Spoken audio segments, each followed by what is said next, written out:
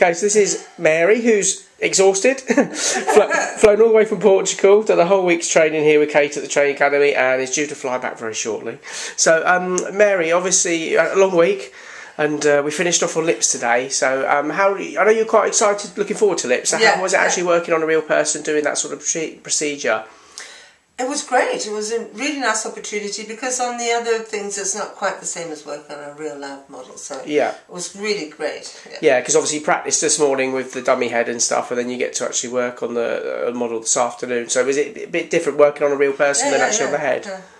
Kind of easier even. It's easier? Yeah. Oh, a lot of people do say that. Is it because a dummy head sort of, it's a lot harder to move the skin and things, isn't it?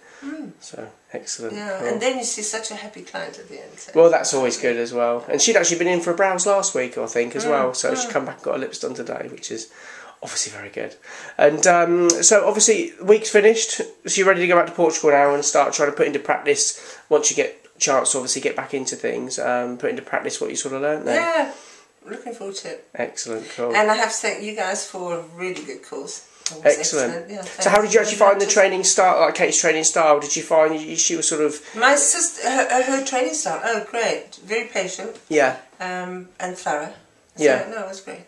Yeah, I know it's a long week, isn't it? But excellent. Well, we'll look forward to catching up and seeing how you get on with your models and case studies, and we'll look forward to seeing you for your assessment a little bit in the future. Yeah, great. Have a good trip back to Portugal. Cheers, Mary.